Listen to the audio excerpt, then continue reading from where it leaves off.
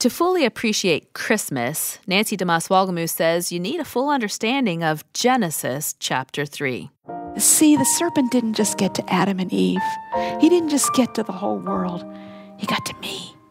He got to you. This is the Revive Our Hearts podcast with Nancy DeMoss Walgamuth, author of The Quiet Place. For December 21st, 2021, I'm Dana Gresh. Do you have a favorite Christmas carol? What makes it your favorite? Over the past few days, Nancy has been walking us through the meanings of some of her favorite Christmas carols. Today, she'll give us some of the background of Hark, the Herald, Angels Sing, and how it so clearly portrays the truth of the gospel. Let's listen. Well, I love the Christmas carols of this season. I actually wouldn't mind listening to them all year round, I don't think. But there's something special when you don't hear them all year round, and then you come to this season and you're hearing ones that you haven't listened to since this time last year. And I love how many of these carols tell the gospel in song.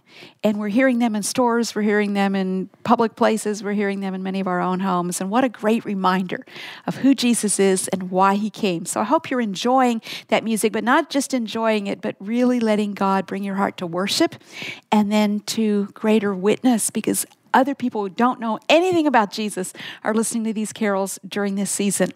I'm talking through a number of the carols in this series from the piano CD that I recorded a couple of years ago called Come Adore. There are 11 Christmas carols on this CD, some beautiful instrumentation that goes along with the carols, lovely arrangements, and we want to make that available to you to have in your home during this Advent season. You can stream that album wherever you listen to music, or you can find a link to purchase the CD in the transcript of today's program at reviveourhearts.com. Now, Christmas carols have an interesting and checkered history. In 1627, the English Puritan Parliament banned Christmas carols. That's because they considered Christmas to be a worldly holiday. Well, then along came Queen Victoria, who was queen from 1837 to 1901, and she loved carols, and so she revived carol singing in England. But until that time, there weren't a lot of Christmas carols that were written in the 17th century and the early part of the 18th century, because believers weren't supposed to sing carols, or so it was thought. One of the few written during that period is Hark, the Herald, Angels Sing, written by Charles Wesley, who was the brother of John Wesley, the founder of the Methodist denomination. This hymn of Wesley's, Hark, the Herald, Angels Sing, was first published in 1739, and it's considered to be one of the greatest hymns in the English language. It was originally titled Hymn for Christmas Day. And as you think about Hark, the Herald, Angels Sing, can you think of any popular movies that feature this carol, Hark, the Herald Angels Sing? Anything come to mind? It's a Wonderful Life and Charlie Brown's Christmas. So even they get in on the action of having Hark, the Herald Angels Sing. Now, the original melody that was sung with these lyrics is quite slow and solemn. And for the first 100 years of this carol's existence, it was mildly popular, but we might not know this hymn today if it hadn't been for a man named William H. Cummings. William Cummings was a famous tenor, soloist, and organist in England.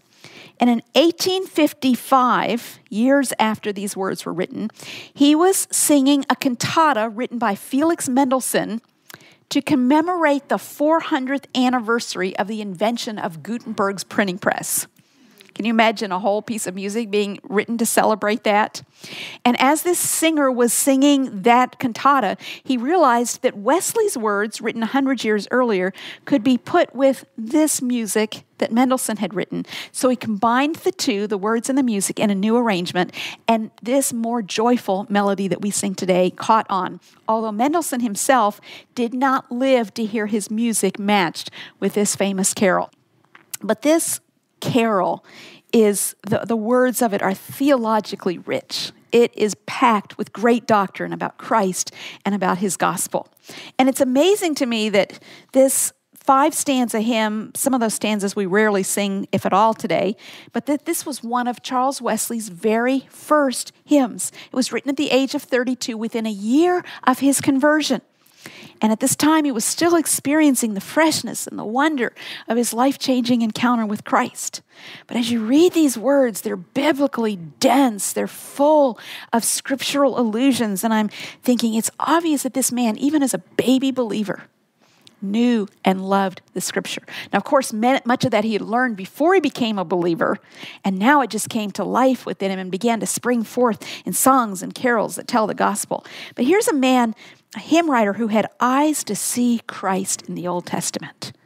And these carols teach us how we should read the Old Testament. There are many longtime Christians who are not familiar with the concepts that are referenced in this carol. But I want to suggest that our enjoyment and our experience of Christ will be more precious the more we know and love and study his word. And then this carol also reminds us that Christmas is not just a sentimental holiday with some sweet traditions and sights and sounds and tastes, but that this Christmas account is a core piece of the cosmic story of redemption. It's about something really important, something that matters a lot. Well, this hymn opens with angels celebrating the Savior's birth. We read the gospel story in Luke chapter 2 of the angels coming to the shepherds and telling them the good news. And so the hymn opens, "Hark!" Listen carefully. The herald angels sing. Now, herald is not somebody's name. It's Herald. A herald was someone who spoke for a king. He would go ahead before the king and he would prepare the way for the king to come to a town or a city or a community. He would announce, "The king is coming, the king is coming." And in this case, the heralds are the angels. They're heralding Christ's arrival. Hark, listen, the herald angels sing, and what do they sing? Glory to the newborn king. Now, it's been pointed out that there's nothing in the Bible about angels singing at the birth of Christ. But I think it's possible that they did. Luke chapter 2, verse 13 says the angels were praising God and saying, "Glory to God." That word praising God, the Greek word can mean to sing praises. So whether they were speaking or singing them, they were praising God, they were worshiping God, and they were heralding this great, magnificent news about the newborn king. When God created the world, the scripture tells us in the book of Job, chapter 38, that the angels sang together and that they shouted for joy. Luke 15 tells us that the angels in heaven rejoice every time a sinner repents. And here we learn in Luke 2 that there was celebration in heaven and from heaven to earth when Jesus, Christ the King, was born. And so this hymn, as did the angels, this carol calls on humans all around the world to join the angels in rejoicing at the news. "Joyful, all ye nations rise. Join the triumph of the skies. With the angelic host proclaim, Christ is born in Bethlehem." Well, this 5-stanza, rather lengthy carol, most of which we don't sing very often today, it exalts Christ throughout as the promised Messiah, the newborn King. Here are some of the phrases you find in this carol. Christ by highest heaven adored. Christ the everlasting Lord. It calls him the desire of nations, the heavenly born Prince of Peace, the Son of righteousness. It calls him the second Adam from above, the one who succeeded where the first Adam failed. And so we have the exaltation of Christ. But we also have his humiliation. This God, this one who is adored by highest heaven, he laid aside his glory. It says in this carol, he was the offspring of the virgin's womb. The one who created heaven and earth became contained in a space the size of a virgin's womb. How unthinkable, how impossible. He was God in the flesh. This calls him the incarnate deity, God who took on human flesh. It calls him Jesus, our Emmanuel. He came down from heaven to be God with us, to live with us. And here's a phrase I've been meditating on. He didn't do it grudgingly or under compulsion. It says that he was pleased as man with men to dwell. This great, high exalted Christ by heaven, highest heaven adored, Christ the everlasting Lord, he was pleased as a man with men to dwell. That says that he delighted to do the will of his Father by coming to earth. That he didn't do this grudgingly or reluctantly. He was pleased to do this. He was glad to do this. So that's who he was, the exalted Christ, but also the humble Son of Man, the Son of God, the Son of Man, the Christ by highest heaven adored, but also the one who came and was in the virgin's womb and became a man, lived among us as our Emmanuel, the incarnate deity, God and man. So why did he do it? And again, we've said that this is the gospel in these carols. They tell us not only that he came and who it was who came, but why he came. Why did he humble himself? Well, this carol tells us that he came to bring peace on earth and mercy mild, God and sinners reconciled. So we have the picture of a holy God and sinful humans who are at war with each other. They've been separated by mankind's sin. And here is this king, this one exalted in heaven, who comes to establish a truce and bring peace between that holy God and fallen man, and to bring the two together. Now God is reconciled to man. God and man can be one again. Jesus came to this earth to deal with our sin problem, to deal with that which separated us from God. And he did so by paying the price that would enable us to have peace with God. We were God's enemies. We were at war with him. We weren't interested in being at peace with God, but God wanted to be at peace with us. And so he solved that problem that we created by our sinfulness, by bringing Christ to be the bridge, the reconciler, the one who brought God to us and brings us to God. Well, the second stanza expands on this mission of reconciliation. Light and life to all he brings, risen with healing in his wings. Mild, he lays his glory by, that's his humbling, his humiliation. Born, this is why he was born, that man no more may die. He came to conquer death. Death was the penalty of our sin. We deserve death. But Jesus came to die our death so that man no more would have to die. This is the gospel in the carols. He was born to raise the sons of earth, born to give them a second birth. Our first birth was that we were born into sin. We had no heart for God, no hunger for God, no love for God, no interest in being right with God. But he came to bring us together, to raise us up from earth to heaven, and to give us a second birth, a new birth.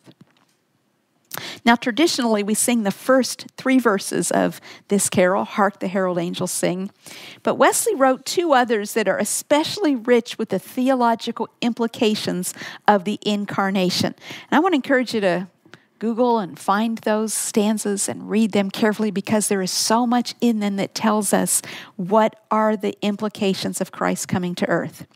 In the 4th stanza, Wesley appeals to Christ to make his home in us and to overcome the power of Satan. He says, "Come, desire of nations, come. Fix in us thy humble home." And then two lines that I have just fallen in love with as I've been meditating on this song over the last few weeks. He says, "Rise, the woman's conquering seed, capital S, bruise in us the serpent's head." Now, some of you are looking really puzzled. Like, what do these old English guys, what are they talking about? This is a powerful and rich allusion here to a passage in the 3rd chapter of the Bible, Genesis chapter 3. Remember that Adam and Eve were created to love God, to walk with God, to obey God, but they had a choice. And they chose to go their own independent way, to have it their way rather than God's way. They sinned. We call this the fall of mankind. They were separated from God. They hid from God. They were ashamed. They were guilty. All the good and beautiful things of Genesis chapter 2, it's like somebody has just taken black marker and scratched all over it when we get to chapter 3. We now have fallen mankind, but what does God do? He comes to Adam and Eve in the garden. He calls out to them. He finds them. He says, where are you? And he gets them to acknowledge their wrongdoing, because you can't be made right with God if you haven't ever acknowledged that you're wrong with God, that you're at odds with God. And he finds them blaming. They just don't handle this well at all, and nor do we, right? When God comes and speaks to us of our sin. And so God gives the consequences to the serpent, to the man, to the woman, to the human race. And he says in Genesis 3 verse 15 that the seed of the woman, a child born to the woman, the one we now know as the Messiah, the first proclamation of the gospel in the scriptures found in this verse, is just a hint of it. But it takes on great significance as the scripture and the story unfold. This seed of the woman, the Messiah, will bruise the serpent's head. The serpent, that old enemy, our adversary, the devil, who led man and woman into sin. The woman will have a child who will grow up to bruise, to deal a mortal wound to the serpent, to bruise the serpent's head, to put to death sin and Satan. And we know that from Genesis chapter 3, but the way Wesley puts it here gave me a new insight into this concept. He says, rise, the woman's conquering seed. Who is that? Jesus. Bruise. He doesn't say bruise the serpent's head. He says bruise in us the serpent's head. See, the serpent didn't just get to Adam and Eve. He didn't just get to the whole world. He got to me. He got to you. And we said yes to him. We're saying, I wasn't there in the garden when Adam and Eve sinned, when they did this. It's not my fault. Oh, yes, we sinned. The serpent inserted his lies, his venom, his poison, his toxins in our own hearts. We were born with the serpent's head inserted in our own heart, so to speak. And so Christ comes, the woman's conquering seed, the one promised in Genesis chapter 3, to bruise in us the serpent's head, the sin and the influence of Satan that reside in us. I love that. He came to set me free, to deal a deadly blow to Satan's power and influence in my life. We don't have to give in to the enemy. We don't have to keep listening to his lies. We don't have to keep believing them, because Christ in us came to bruise the serpent's head. Wesley goes on to say, now display thy saving power. Ruined nature, now restore. Now in mystic union join thine to ours and ours to thine. That's a picture of reconciliation. We were separate from God. He had a holy nature. We had a sinful nature. But in Christ, he comes. Christ takes on our humanity. He dies our death. He pays the penalty for our sin so that a holy God can be reconciled to man made righteous by the death of Jesus Christ. Listen, I hope you never get tired of hearing the gospel explained, because it not only saved us, but it keeps saving us. It delivers us. It is his saving power that restores our ruined nature and in mystic union joins us to God and God to us, that we may be one with him as he and Christ are one. Jesus came to do this by his birth and then his death and resurrection. The final verse talks about Christ, the second Adam, and it asks him to reverse the effects of the first Adam's sin. It says, Adam's likeness, Lord, efface, blot it out, wipe it out. Stamp thine image in its place. You see, we were born with Adam's image stamped on us. We were born independent of God. We were born sinners. But he says, Lord, blot out by your mercy and your grace that image of Adam. And now stamp your image in its place. Second Adam from above, reinstate us in thy love. We left his love. We rebelled against his love. But he says, reinstate us. Bring us back. Bring us back to that place of loving you and being loved by you. And then after each stanza, we have the repeated chorus, Hark, the herald angels sing, glory to the newborn King. And in that proclamation, we have the greatest news ever announced. And so what do we do in this season? Well, we join in their praise. We rejoice in this King and in his redeeming work. And then should we not be in this season looking for opportunities to explain to others what it really means that Jesus was born and what difference his coming to earth can make for them? Because you and I have people who live on our street, whose kids go to school with our kids, who work in our workplace, even some probably in our churches, but they don't know Jesus. They're separated from God. There could be someone in this room who knows these Christmas carols. You know them well. You've sung them. You know a lot of the words, but they've never been made real in you. And so we say to each other, this is what this means. This is why he came. This is who he is. This is what his coming means in our lives and in our world. And this is what Christ can do for you.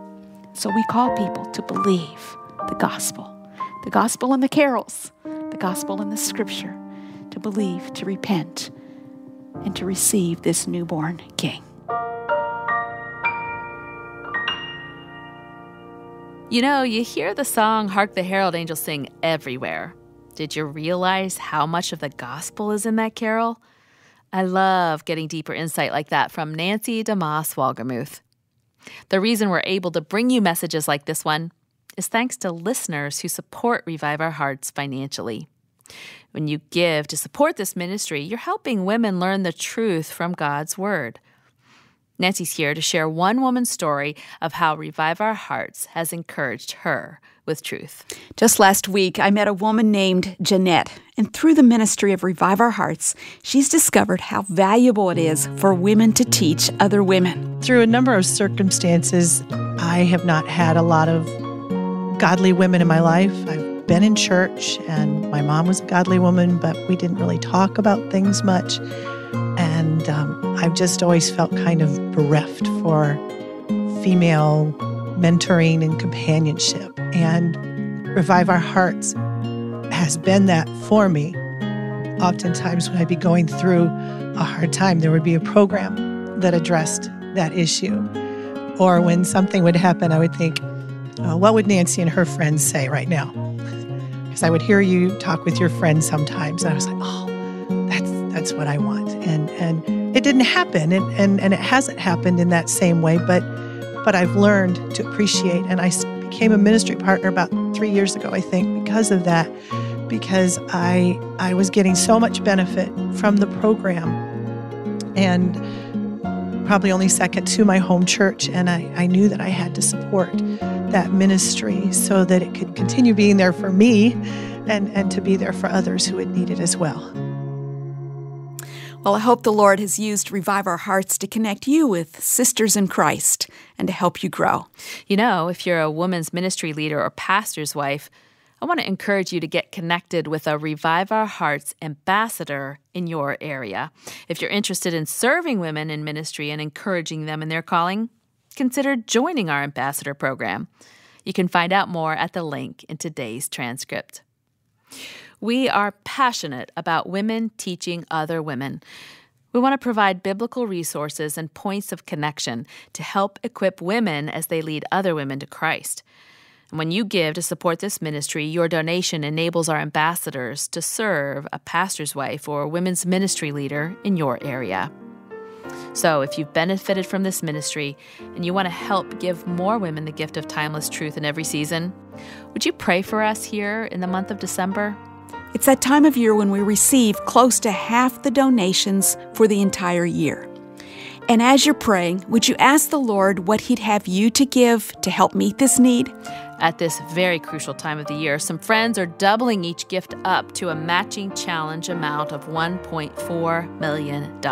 Now, in order to keep our current ministry outreaches going and to respond to some new doors the Lord is opening to reach women around the world, we really need to meet that challenge and then exceed it. Visit reviveourhearts.com or call us at 1-800-569-5959. That's 1-800-569-5959. Thank you so much for your prayers and your support at this important time as we continue calling women to freedom, fullness, and fruitfulness in Christ. All of us know that sometimes it's not easy to celebrate Christmas. We're not always in a joyful mood. If you feel that way, Nancy will help you out tomorrow. Please be back for Revive Our Hearts. Revive Our Hearts with Nancy DeMoss Wolgemuth encourages you to find freedom, fullness, and fruitfulness in Christ.